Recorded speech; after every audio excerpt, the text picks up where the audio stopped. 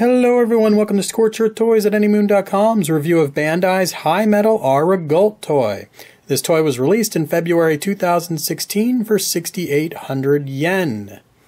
Inside the box you'll find a set of lasers for the whiskers on the chin, and then a replacement set just in case you break or lose those.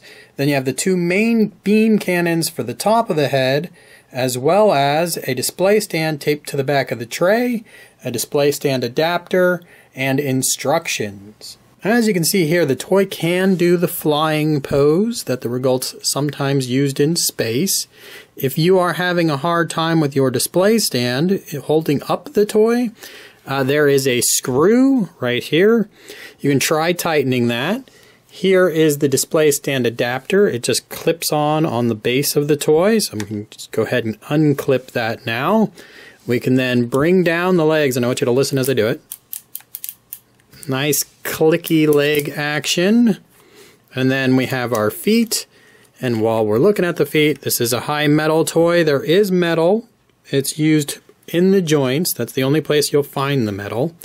The feet joints allow for a great deal of articulation. Here's your heel and your toe, which has 2 points of articulation for just the toe.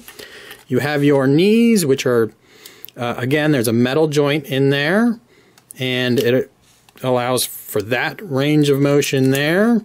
You can't come back too much with it. You can twist at this thigh swivel, and obviously at the hip you can come way back, as we saw in the flying pose, and way forward. The joints are so stiff on this toy out of the box that you can actually do kicking poses and have it just stand on one foot. You also have a little gimmick where you can just pull out and get a little bit more aggressive angle outward on the hips, which is neat. You do have a small waist swivel. It's not quite enough for you to do some of the crazy running and turning around poses that you might be able to pull on a Kyoto, or maybe remember seeing at some point in some sort of art somewhere. So you can't pull that off. That's kind of the one limitation. The other articulation limitations, I guess you could say, the head lasers aren't articulated, and neither are the chin whiskers. And obviously, since you get replacement versions of these guns, you know that they're a little bit easily broken, so you want to avoid pressing up against them and hope if your toy falls, it doesn't fall on those. Moving up the head, these are articulated here, but they're just on a ball. So if you pull them out too far, they will just pop off on you, but you can see you get them pretty straight, or you can have them more in the angled out, like you might remember from some of the line art. The boosters on the side swivel maybe a little bit too freely. Same with these guns on the top. They swivel a little too freely, and they are removable. You won't need to remove them because there's no accessory other weapon that comes with the toy. But there you have it. So there's articulation and a very quick rundown. Here's a quick line art comparison with the Toynami vinyl collection on the left and the Bandai Hi-Metal R on the right. You can see Toynami did a little bit better job around the eye and the thickness of the legs.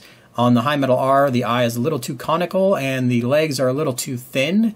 But I'd also point out that this isn't the only line art for a Regult that exists, and oftentimes the line art does look more like the Hi-Metal R. So between the two, I would just say both are excellent representations of the line art.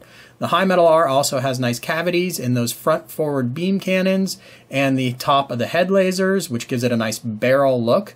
Hi-Metal R also has better painted apps. I would say Bandai did a very good job sort of between the lack of detail we would see in the cartoon itself and the abundance of detail that we would see on line art, just striking the right mix of markings that they actually painted on the toy.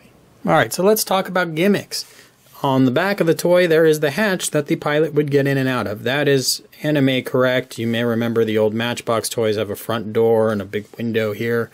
That's because the old Matchbox toys were for 1/18 scale figures.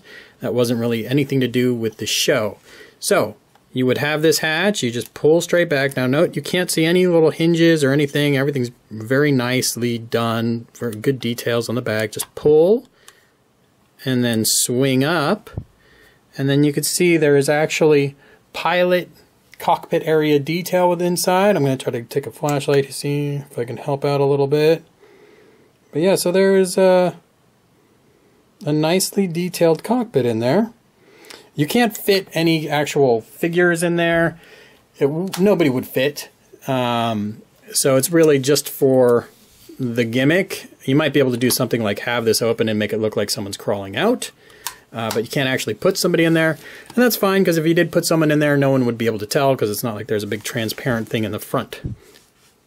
At 19 centimeters tall, the Regult toy is roughly 190 scale, depending on which measurement you think a Regult should actually be, and it seems like I haven't been able to find consensus on that. So, at 190 scale, though, it matches perfectly with the HMR releases we've had so far, so that all seems to make sense.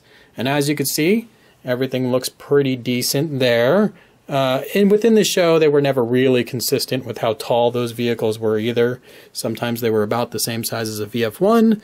Sometimes they took 3 VF1s to move one. So definitely a lot of discrepancy there. Here are some previous Regult toys, probably your other options that you might know. The one on the left of your screen here is the Toynami. This is a vinyl toy. It doesn't have much in the way of articulation, but if all you're trying to do is fill in some background space of a display case that, you might not need articulation, so you might want to just spend less money on something that's more static. On the right is the Kyoto, which is definitely going to play better with your even smaller scale vehicles or your more true 1/100 scale or less. It jives obviously very well with the Revoltech non-transformable VF1 toys. And that has a lot of articulation and some options to it. But definitely not in the same ballpark as the Bandai Hi-Metal. So what it's going to come down to, one, the Toynamis are basically sold out anymore. If they were still $25 and all you needed was something for the back of your display case, might still be a valid option for you.